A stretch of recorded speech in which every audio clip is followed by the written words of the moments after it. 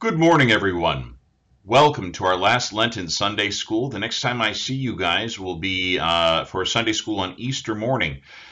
Also, on Easter morning, I hope to see you guys in person. We are offering a very special service out in the courtyard for families. We're encouraging anyone with children, fifth grade and younger, to come on by and enjoy a family service in the courtyard outside Hauser Hall for Easter Sunday. That'll be at 9 o'clock on Easter morning. More information will be coming about that, but I hope that you guys are excited about maybe coming to church on Easter and celebrating with us in person on Easter morning. I know I'm very excited about seeing you all that morning as well.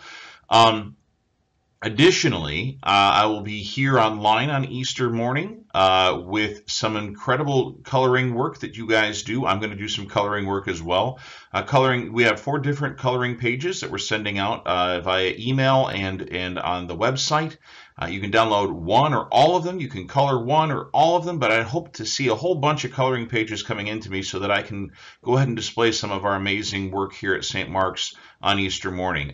Both you guys that are that are of the age to be at Sunday school for pre-K through fifth grade, if you're in the youth group here, or if you're a grown-up, anybody is welcome to do some coloring. I'm going to do a coloring page and submit it. I think Susanna and Dr. Spencer are going to do one as well.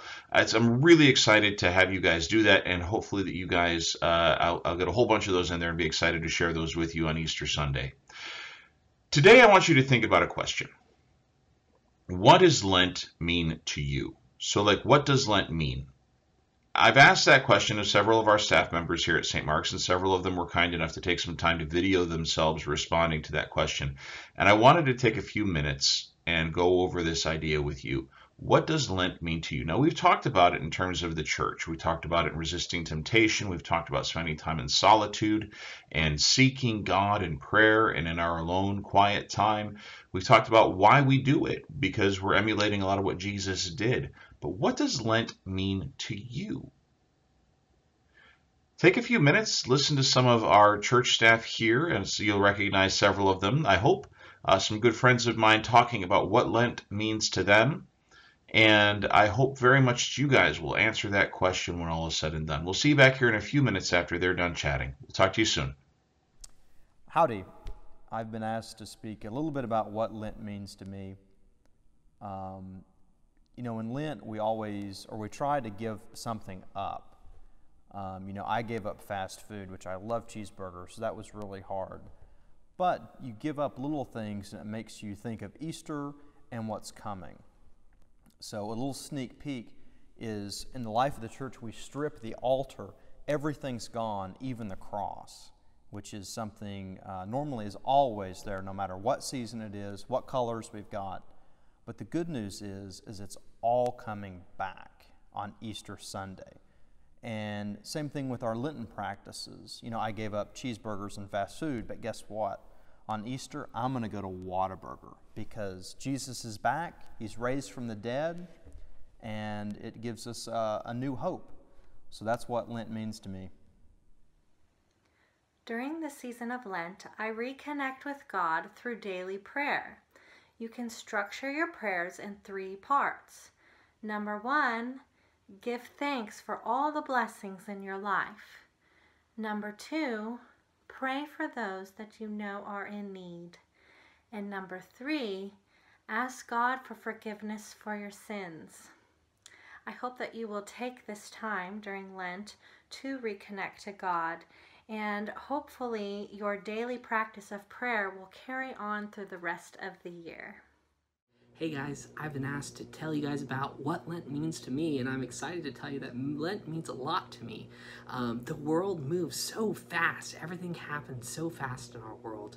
And as we get older, everything starts happening faster and faster. It's like a fast race car that goes around in a circle, and sometimes it feels like we can't stop the race. And it's nice to be reminded to slow down and remember why we are in this season of Lent, to remember about what is to come and the sacrifice Jesus made for us and how important it is. So Lent means a lot to me because it's a reminder to me to slow down and remember why it is we are in the middle of Lent and what is to come when Easter arrives. So love you guys. Bye. Hey, Cameron Hammond here. I am happy to reflect on what Lent means to me, and I will say that Lent is the first season of the church calendar that I observed as a new Christian in my 20s. And I appreciate the space it asks us to make in our lives for reflection and prayer and thoughtful contemplation. Hey everyone. Lent's important to me because it's a time of year when I get to just focus on where God is in my life. Instead of trying to focus on everything else that's going on, I get to set aside a few weeks to really just think about where is God in my life and how can I honor God with my time and with my skills and with my words and with my relationships. And that's why Lent is really important to me. All right, it's good to be back. Thank you so much to everybody that contributed to that. Hopefully, you guys learned a little bit something about how we here at the church think about Lent and why it's important to us. And hopefully, you guys will continue to search in your hearts and see and discover reasons why Lent is important in the life of the church and in your own lives as well. All right, y'all. We will not be here next weekend. We will be back hopefully with your coloring pages for Easter Sunday. I'm very excited to see some of those come in. And then we'll continue after Easter with some guests talking about the season of Easter and the life of renewal in the church. In the meantime, if you've made Lenten promises, please hold to them. Please remember, though, as Gregory said, that the hope is there. We are waiting the resurrection. You guys are wonderful. I am excited to see you guys hopefully on Easter Sunday here in person, and I will see you then. In the meantime, be safe, be well. God be with you.